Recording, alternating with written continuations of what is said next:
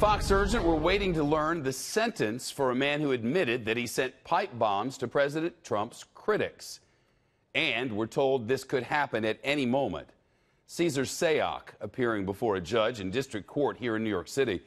The former pizza delivery man and one-time stripper pleaded guilty to mailing 16 non-working pipe bombs just before the midterm elections last year.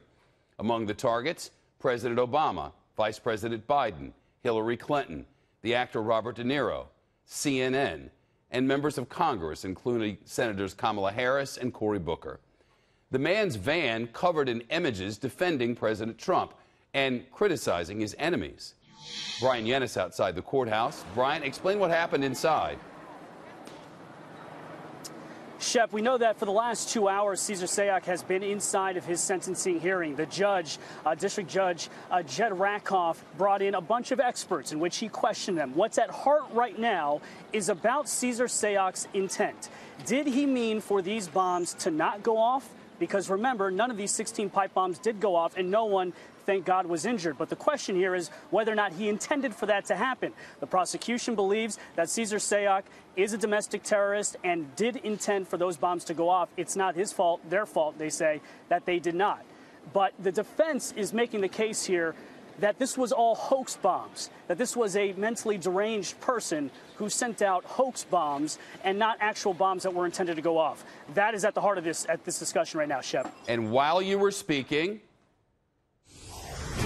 the judge made the decision.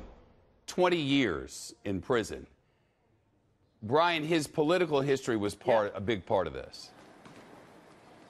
No doubt about it. The defense here was arguing that he should get 10 years in prison, not life in prison. This is a 57-year-old, and their entire defense was about his mental illness. They say he had untreated mental illness, somebody who was hit hard by the Great Recession, and he found himself stuck inside of his van, estranged from his family. And during that time of being isolated, he became obsessed with President Donald Trump, and he believed that prominent Democrats were out to get him.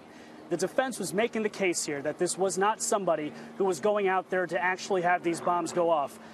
It appears here, based on the 20 years, this could have been much worse for the defense, but he chose 20. It certainly does. Sure. Brian Yennis, live with us from Lower Manhattan.